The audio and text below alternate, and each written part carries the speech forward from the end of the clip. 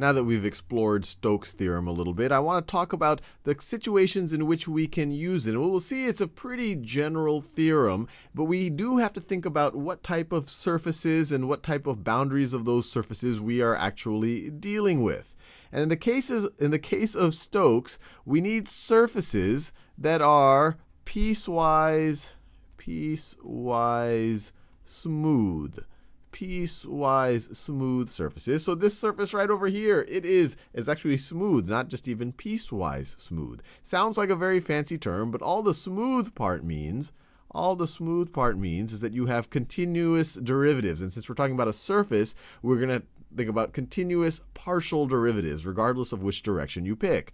So this is continuous derivatives. And another way to think about that conceptually is that if you pick a direction on the surface, if you say that we go in that direction, the slope in that direction changes gradually. It doesn't jump around. If you pick this direction right over here, the slope is changing gradually. So we have a continuous derivative. Now you're like, well, what does the piecewise mean? Well, the piecewise actually allows us to use Stokes' theorem with more surfaces. Because if we have a surface that looks like, let's say a surface that looks like this. Let's say it looks like a cup. So this is the opening of the top of the cup. Let's say it has no opening on top, so we can see the back side of the cup. And this is the side of the cup. And then this right over here is the bottom of the cup. And if it was transparent, we could actually see through it.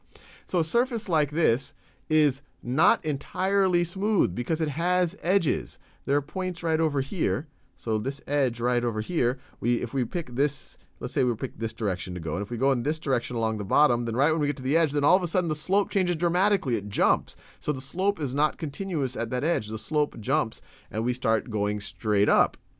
And so this entire surface is not smooth, but the piecewise actually gives us an out. This tells us that it's okay as long as we can break the surface up into pieces that are smooth. And so this cup, we can break it up. And we've been doing this when we've been tackling surface integrals. We can break it up into the bottom part, which is a smooth surface. It has a continuous derivative. And the sides. The side, which kind of wraps around, is also a smooth surface.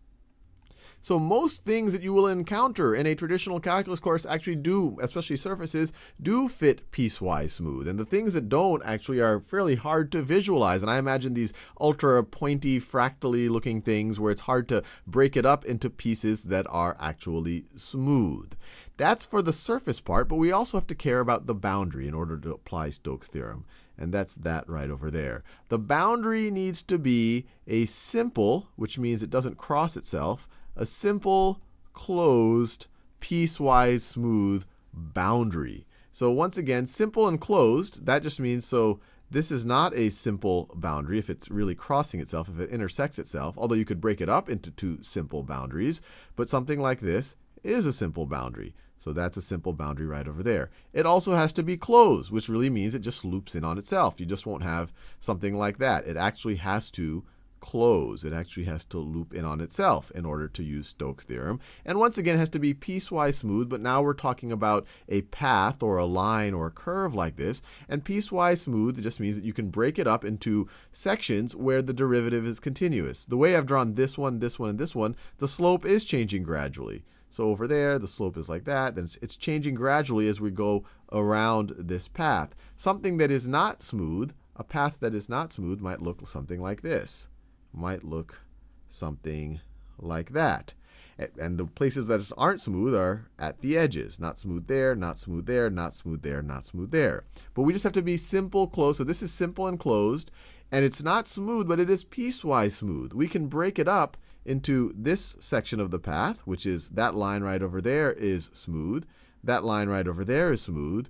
That line is smooth, and that line is smooth. And we've done that when we've evaluated line integrals. We're broken them up into smooth segments that we can then use to actually compute the line integral. So if you have a boundary or if you have a surface that is piecewise smooth, and its boundary is a simple, closed, piecewise smooth boundary, you're good to go.